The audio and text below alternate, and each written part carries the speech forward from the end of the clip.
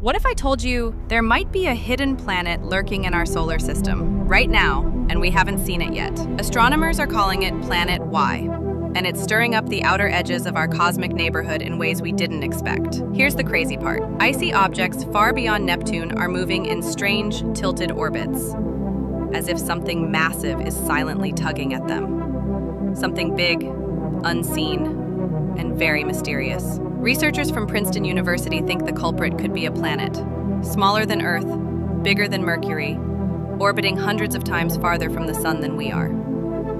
Lead author Amir Siraj said, "This isn't a discovery of a planet, it's a discovery of a puzzle. And a planet might be the missing piece." Scientists have been hunting for hidden worlds for over a century. First came Planet X, then Planet 9, and now Planet Y might be the newest cosmic troublemaker shaking things up. The exciting part? The Vera C. Rubin Observatory is about to start scanning the sky for 10 years with the world's largest digital camera. Within just a few years, we might actually spot Planet Y, if it's really out there.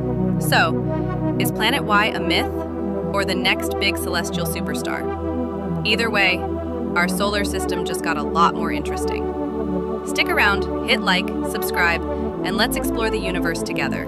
Because trust me, things are about to get weird out there.